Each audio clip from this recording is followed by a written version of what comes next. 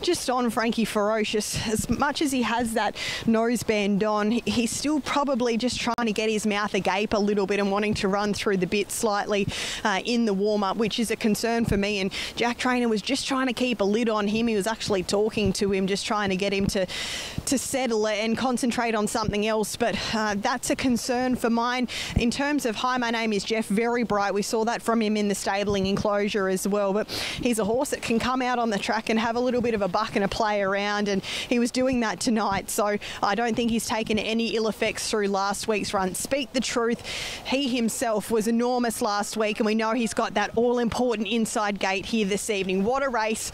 I'm with Larry. I'm with Leap to Fame to do the big Triple Crown and really cement himself as a champion. Let's see if he can as we join Fred Hastings for his call of the Garrard's Miracle Mile.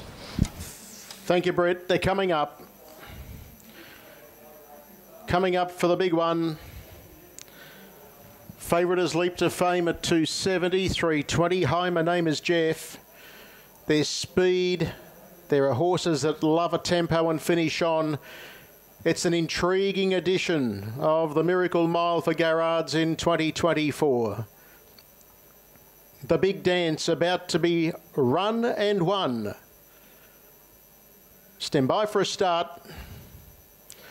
Racing in the Miracle Mile. One of the best away was Hi, My Name is Jeff. Speak the Truth, showing good speed. But have a look at Jeff come across. He's just going roughly. Oh, he's bobbled out of his gear. Hi, My Name is Jeff. So Speak the Truth is going to scoot through and go to the lead. Spirit of St. Louis gets the trail. They were followed next on the outside by Leap to Fame. Hi, My Name is Jeff is down and pacing, but just going very ungainly out of the straight. Sooner the Better. Loyalist has lobbed the 1-1. They were followed behind them then by Don't Stop Dreaming and Frankie Ferocious is last. First quarter was 26-1. They go to the back end. Speak the Truth was able to hold the lead. Spirit of St. Louis is second, and up on the outside, Leap to Fame punching the breeze. They were followed then by Sooner the Better, Loyalist in the 1-1. Hi, My Name is Jeff is 3 back in the moving line, followed by Don't Stop Dreaming, and last of all is Frankie Ferocious, the best part of 25 metres off the top. They run inside the halfway mark, 28 the second quarter, 54-1 the half, and the leader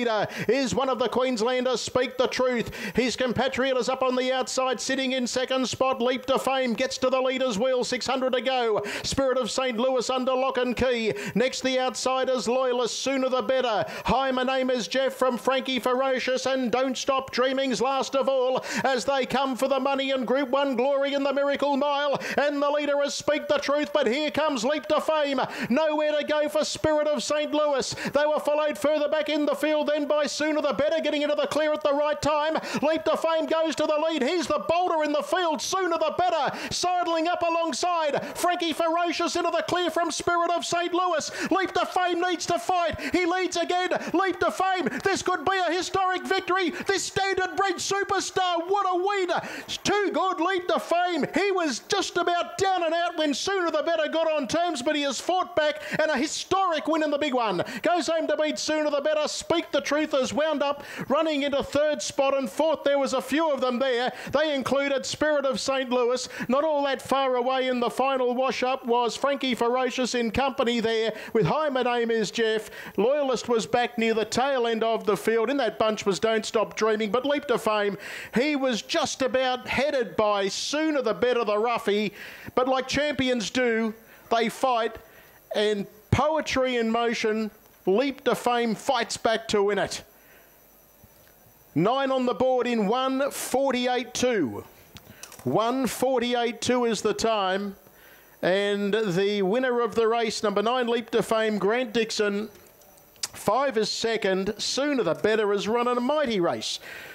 Third has gone to 1, Speak the Truth, and number 10, Frankie Ferocious, wound up getting the 4th, just in advance of a couple of horses on his inside. 9, 5, 1 and 10, 1:48.2. Number 8 ran 5th. 26-1, 28, 27-3, 26-9, and the winner of the race, and that is Leap to Fame. He's done it all now pretty much.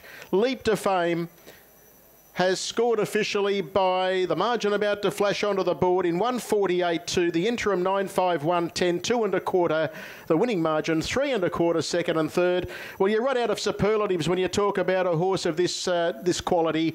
He is a champion from head to toe, and Brit, I bet you are absolutely beaming. The Queenslanders have run first and third.